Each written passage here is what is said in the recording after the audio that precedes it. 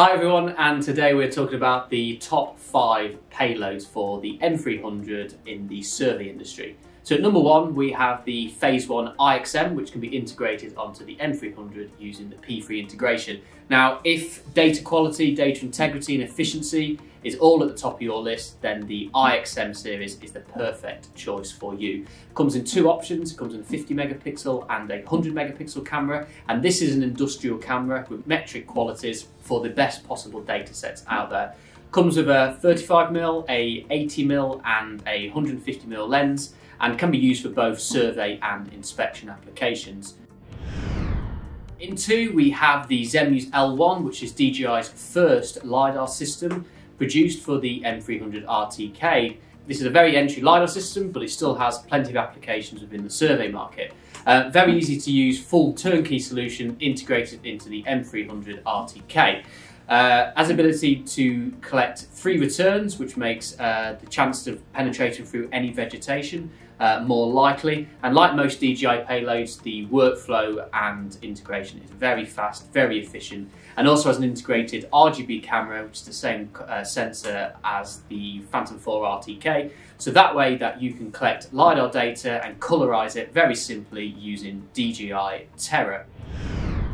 And at number 3 we have DJI's first survey designated payload, which is the ZenMuse P1 camera. This is a 45 megapixel camera. It does come within a series of lenses as well, but what comes with it is the 35mm lens. The ZenMuse P1 is a really great camera for survey applications if you want a smaller budget. It's 45 megapixel, so efficiency and speed and data quality is there. Again, like most DJI products, the integration on the M300 is full turnkey, plug and play, and is integrated into the DJI Pilot software.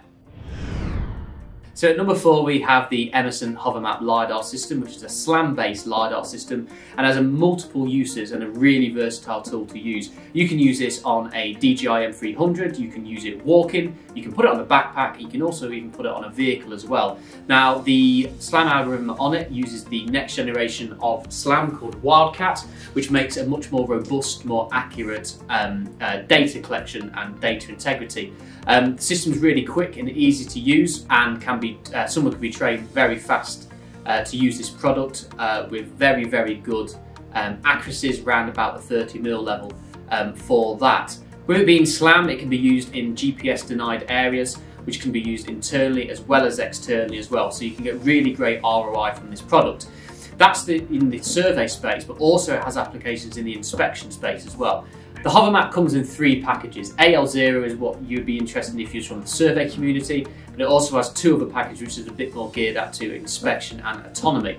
AL1 basically puts a bubble or a mesh around the drone so that you can guarantee asset management, that you're not going to come within a certain radius of any plant, machinery or buildings. And also there is AL2, which is full-on autonomy underground or in an indoor space. So essentially it uses and maps the environment around it so that it doesn't bump into any objects. The LiDAR USA Surveyor 32 LiDAR system is built solely for the M300 RTK. It's a lightweight solution weighing at 1.9 kilograms and can produce 1.3 million points a second on dual return. Has a survey grade accuracy at a range of 90 meters and has a full transformation to British National Grid and OSTN 15 built into the software to make transformation from a global coordinate system to the UK coordinate system very simple and easy.